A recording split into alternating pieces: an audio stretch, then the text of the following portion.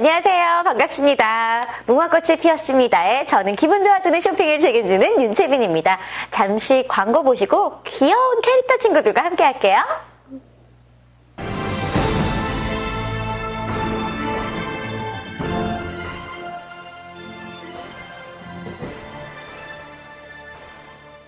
안녕하세요. 쇼호스트 박세린입니다.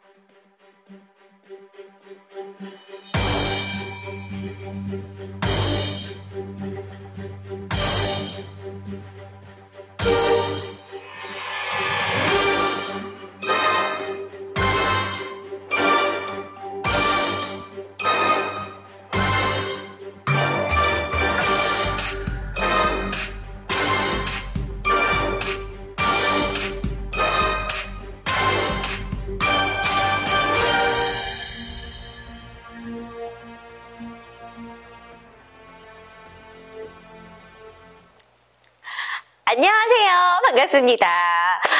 오늘 즐거운 연휴? 주말?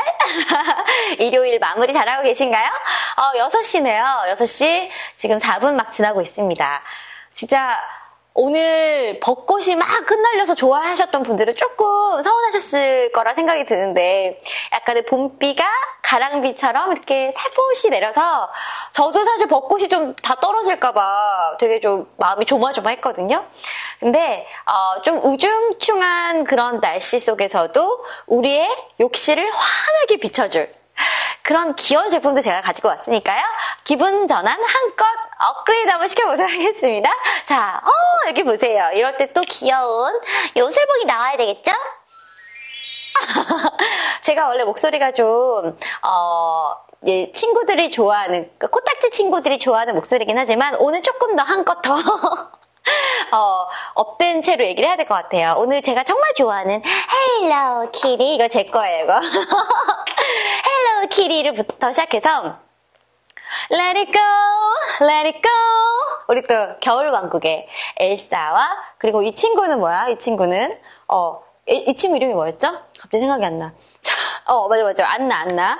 자, 엘사와 안나 그리고 귀염둥이 라바. 모든 캐릭터 친구들이 총출동한 것 같아요. 이 귀여운 친구들과 함께 욕실을 화사하게 한번 바꿔보도록 하겠습니다. 그러면 여러분들 화면상에 왼쪽에 보이시는 여기 이 친구들부터 한번 소개를 차차 해보도록 하겠습니다. 보세요. 오늘 만나시는 모든 제품들은요, 욕실에서 진짜 환하게, 화사하게 기분 전환 시켜드릴 수 있는 제품들이에요. 일단, 샤워볼입니다. 샤워볼인데요. 여기 보시면, 제가 어제, 샤워 떼비누 방송을 했거든요.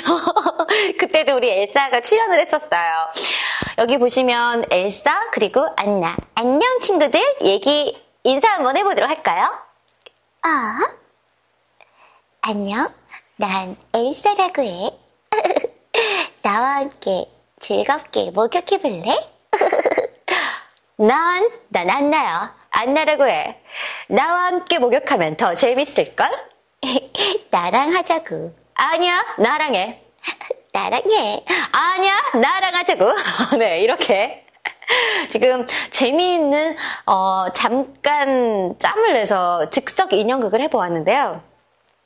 쌍둥이가 있는, 자매 쌍둥이가 있는 가족, 그리고, 그냥 언니, 오빠, 어디든 상관없어요. 특히 저는 자매들 있는 가정, 그리고 쌍둥이 있는 가정에 너무너무 쓰면 좋을 것 같아요. 그리고 외동딸이라도 상관없어요. 외동아들이라도 상관없어요. 왜냐면요, 요즘 우리 슈퍼맨이 돌아왔다 제가 참 좋아하는 프로인데 거기 보면 우리 쌍둥이 서원이, 서준이, 특히 서준이가 엘따 이러면서 되게 좋아하더라고요.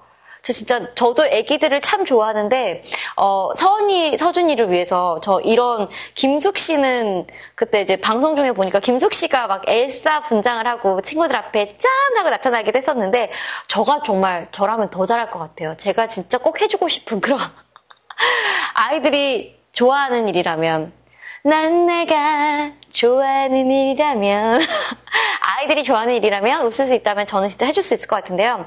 우리가 그렇게 무슨 대단한 엘사 캐릭터 복장을 하지 않아도 이런 샤워볼 하나로 간단하게 재미있는 인형극을 선사해